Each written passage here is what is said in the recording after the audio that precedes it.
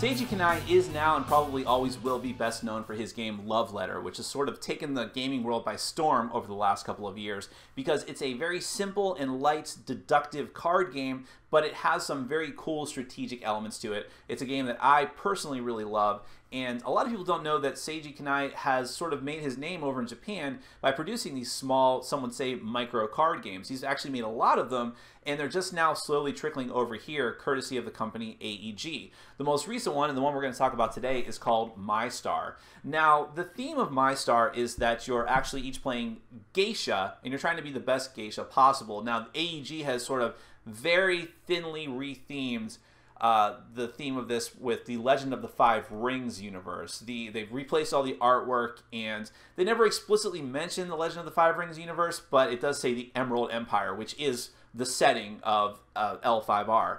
But you're not going to see any of the mystical fantasy elements or like samurai fighting in this game.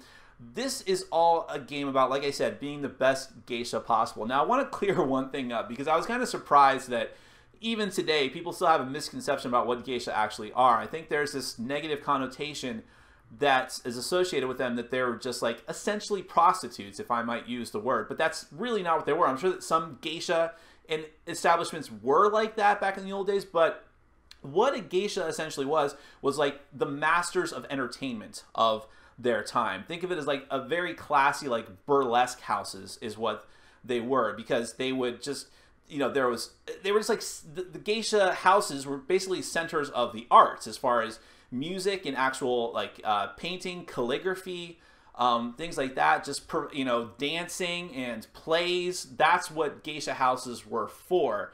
And so this game definitely takes that sort of classier approach and tries to dispel some of those negative connotations. Each player takes control of a different geisha, and you're trying, it's like all of Seiji's other games, it's basically just a like card game. You're trying to put out cards representing either advertising to promote your establishment, or to that will help you bring in guests, which are also going to help to make your establishment more noteworthy and to give you income and things like that. And whoever has the most income by the end of the game is going to be the winner. The game is played over a series of rounds, but I don't want to talk too much about it. Let's go ahead and do a brief overview of the game, and then we'll come back and I'll give you my final opinion.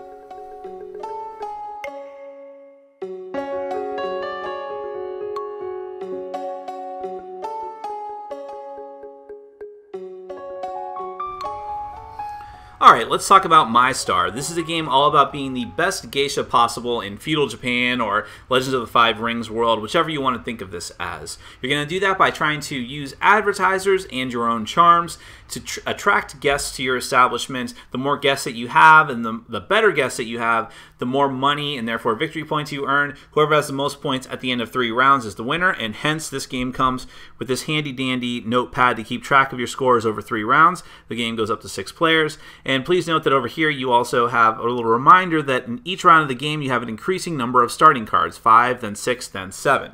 So once you've established who's going to go first and you all have drawn your cards for whichever round that it is, then you're going to start playing. Now you have 5 different actions you can take on your turn, but the main actions you're going to try to take are playing these cards as either advertisers or guests. Now, guests are the main way that you're going to be able to win the game. Both cards can be played as either an advertiser or a guest, but in order to play them as a guest, you're going to need to meet the requirements. So up here you need a 5 in green, which is one of the different requirements. There's 3 different colors and symbol requirements that you need. Then you have the food symbol, which is blue. So for the Akasa, you'll need 2. And here's another one for the Ronin. You'll need this entertainment symbol. In this case, you would need 2 of this entertainment symbol.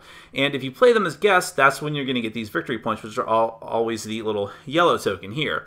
Down here at the bottom, if you choose to play these cards as advertisers, here's where you will be able to actually use these stats to play more guests. So for instance, if I had the capability, in other words, I had 2 red out here to play this Ronin as a guest, I'd put him up here. But if I chose to play him as an advertiser, I would just keep him up down here, ignore everything else on the card, and that would enable me to make me much more likely to be able to play red cards later on. And same thing with the actor. If I played the actor as an advertiser instead of as a guest, I'd get +1 to all 3 of these stats. I would just keep stacking them down here. Now every time you play an advertiser down on the board, you have to draw a card from the deck. But of course, at the beginning of the game, you're not going to be able to start with advertisers in play. You're going to need some kind of boost. And that's where the geishas come in. Each player is you'll randomly distribute one of these geishas out to each player. You'll keep it face up in front of you, and that's like your character for the game. And over here, you'll see that each character has their own little starting stats, which are going to help you play guest cards right off the bat. So, for instance, Akinoshi something or other, Morningstar, starts off with 3 in each stat. Her special ability is she gets to add 3 to 1 reputation value during your turn. That's what these are called, reputations. But you can only use that once per round. Another example is Hazy Oboro, or Oboro Hazy, who has a whopping 5 in each reputation, but she does have to start the round with 2 extra cards in her hand. Now, this is kind of a detriment because the round ends when a player runs out of cards, and you want to try to dump your cards as quickly as possible while you still have a high score. Just one more example here. Harukaze Spring Breeze has 1, 3, and 5 for reputation. When she draws a card after taking advertisement action, you get to draw 2 extra cards. Then put 2 cards from your hand at the bottom of the deck. So you have these different special abilities that you can use, and they'll help you put out more and more guests and increase your other special abilities as well. Whenever you play a guest, you don't draw a card, only when you play a card down as an advertiser. So slowly, as you're ideally playing guests, you're going to be running out of cards from your hand, and whoever, like I said, whoever runs out of cards out of their hands immediately will end the round. Now you have a couple other tertiary actions you can take as well. Instead of the playing a guest or advertising, you could instead what they call the introduce action, which is that you take 2 cards from your hand and exchange them with 2 cards from the deck.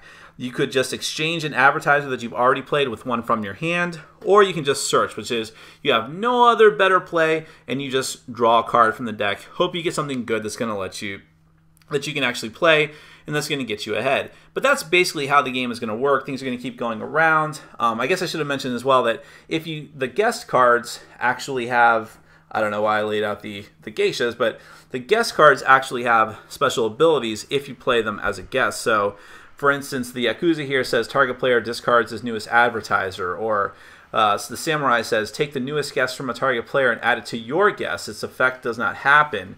So there's a lot of take that effects to this game. The Doctor says take an additional turn. But you notice that a lot of the cards that have very powerful abilities need a lot of different reputation bonuses in order to play them. The Merchant says target player draws 2 cards, which usually can be a bad thing because it could actually extend the round if you see someone's about to run out of cards. And the Okasa says you get to take an extra advertisement action. So it's not just about trying to get guests out or get advertisers out to play the guests. It's also about deciding which card abilities you really want to use, or would you rather use those cards as advertisers. The first person to successfully figure that out, that whole balancing act of getting points by playing down advertisers, is going to be the winner. And that's my star. Now, I've played a lot of different Seiji Kanai games. I've actually imported a lot of games that haven't even been domestically released yet, and they all share similar gameplay elements. They're all what you would call microgames. Some people say that Seiji Kanai started the microgame trend, and they're all very small, they're all very light, they can be played very quickly, and I would actually say that My Star is one of his few games that sort of bucks that trend. I mean, it's still very small. I mean, it fits in this box. This is the special AEG size small card game box, but it has more cards than any of his other games, and consequently, or maybe just not consequently, but because of what the game is, it's longer than his other games as well. And that puts it in a weird place because I would like to call this a filler game, and maybe if you played with the minimum amount of players as 3, then it would just barely be considered a filler game. But with more players and by playing the full amount of rounds that it recommends for scoring, this is actually longer than what I would deem a filler game to be. This could be over an hour, maybe a little bit over an hour, maybe not that long. But I wouldn't necessarily say this is the game that you bust out to play when you're killing time for more people to show up or to wait for another game to finish. This is a little bit too long for that. So this is like a real meaty game. Now, that could be good or bad. I mean, you might think this is a bit misleading, thinking that this is going to be a very simple game, but on the other hand, I like the extra depth that this game has. And ultimately, I do like this game. It's got some caveats to it I'm not necessarily happy with, but mainly with some balance issues. But ultimately, this is another good game from Kanai, and I think that it's one that you should check out. Now, let's break it down. Break it down now. No, starting with the components and the artwork. A lot of people complain when AEG replaces the artwork of the original with their new artwork. I complain sometimes too, like I like the original Love Letter artwork myself, but I do think that this is high quality work here. I think that the whole retheming the Legend of the Five Rings thing, I mean, you would never even notice. It just looks like feudal Japan style characterization, and that's fine. It looks good. I really can't complain. Maybe one day it'll do the same thing and release the original artwork if this game is popular enough, who knows. But either way, in this case, I'm not going to complain about it too much. The cards are high quality. I do like these little boxes from AEG, so I really can't complain about the artwork or the components. Now, the gameplay itself. This is another, again, just like a lot of his other games, there's not a lot of theme here other than the artwork. You never feel like you're actually running in a geisha establishment. What this basically is set collecting cards. You're trying to get a certain amount of advertising cards, which will enable you to get better guests. And of course, there are take that elements. You are trying to be the first one to go out to stop the rounds. I mean, assuming that you're ahead and you want the round to end. So therefore, you're going to be doing some nasty things to your opponents if you can. Loading their hand up with more cards, kicking back cards to their hand, which costs them time and turns, things like that. Normally, I don't like those kind of mechanics, to sort of take that mechanics, but I think that it works well in this because the game just, even though, like I said, the game could feel long overall, the actual rounds are very quick. Your turns are very quick. You can always have some sort of response to that. There's different things that you can do on your turn, like you have the option if you have no better play to just draw cards from the deck, stuff like that. So I don't think it's sort of mitigated there, the take that elements of it, and the gang up on the leader elements, which is possible. If you know going from round to round that someone is ahead, that person is going to be the target, but again, it's not that bad in this one. You never feel too frustrated because you're still strategizing, you're still figuring out which cards to hold on to, what to work towards, the goals in your hands.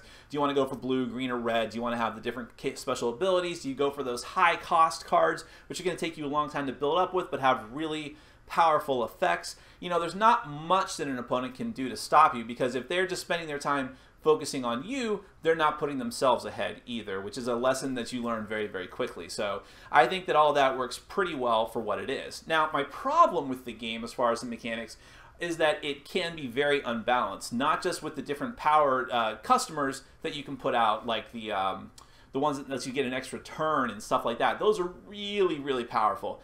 But again, it takes work to put them out. But what's most unbalanced in the game are the actual geisha cards that you have. Some of them are clearly better than others. Like the geisha who starts off with really good stats, like a 4 in every stat. That's like incredible. And yeah, she has a negative aspect is that she starts with extra cards, but starting off with extra cards at the beginning of a round is not that bad.